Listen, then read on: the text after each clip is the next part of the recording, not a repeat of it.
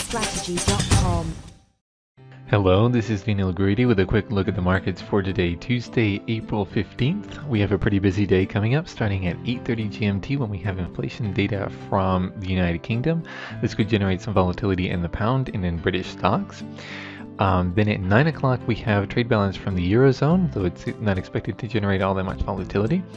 At 12:30 GMT we have inflation data from the United States. This is largely going to be considered the major event of the day, as inflation data is important for Fed policy decisions.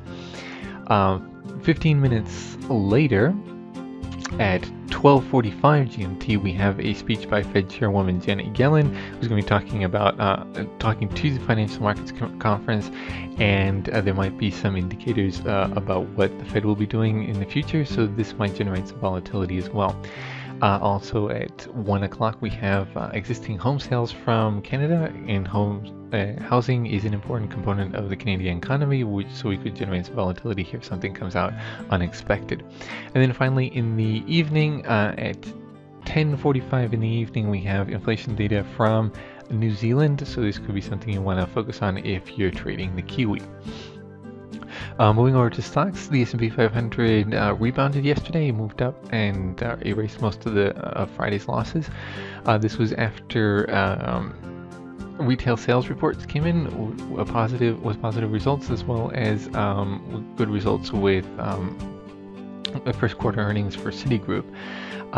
During the Asian session, Chinese stocks continue to move on the downside over concerns of economic growth in China, but Japanese stocks, the topics moved up for the first time in 8 days, so we had a bit of mixed results in Asia, with emerging markets being slightly depressed at the moment. Going into the session today, at the beginning of the European session, we have S&P 500 futures are trading pretty much unchanged, neutral, which gives us a neutral outlook, which isn't all that unexpected considering the important data we have coming out. So we could be looking at investors simply waiting for the data to come out before committing to the market. The euro moved below 138.40 as we expected. Now we have 137.50 as our next level of support and 138.40 as resistance. The pound was pretty much unchanged during trading yesterday.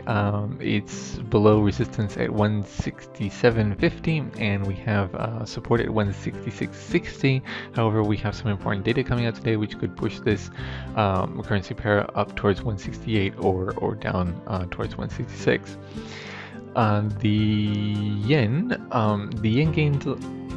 lost a little bit of strength against the dollar, which pushed the United States dollar-Japanese yen pair higher just slightly. It's still between support at 101.30 and resistance at 102.30.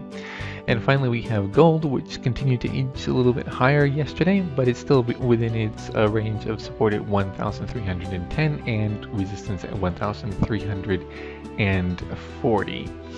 And that's it for today. Thanks for watching and happy trading.